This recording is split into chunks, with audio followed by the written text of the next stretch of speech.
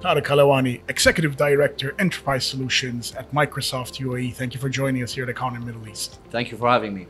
Would you be so kind to tell us a little bit about the participation of Microsoft in this year's GITEX Global, and what are you showcasing in particular this year? Look, as you know, the world is going through a very significant moment in tech. It's an AI moment. I think with the introduction of generative AI and the profound impact it's creating in almost every industry, every sector.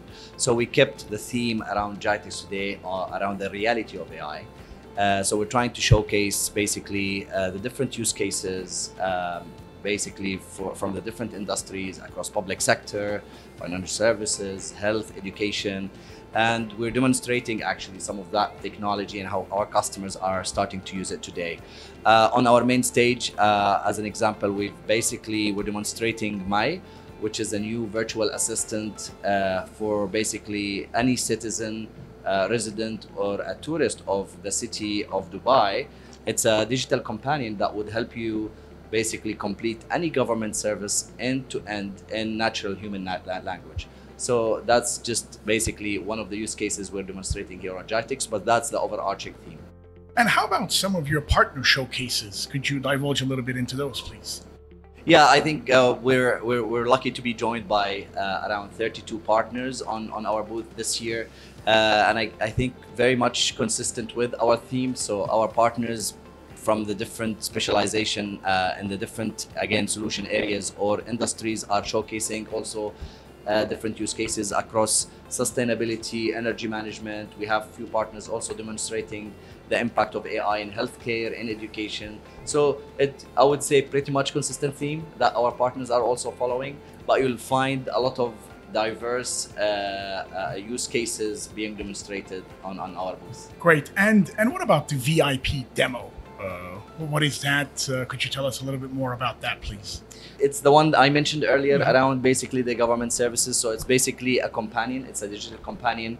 Imagine today if you want to complete some of the government services in Dubai, which is fully digitized, by the way, for quite a few years, you still have to basically leverage certain different apps for the different entities or websites.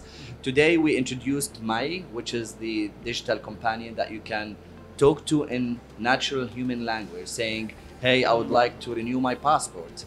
And she would basically start guiding you through the process all the way to completing the transaction.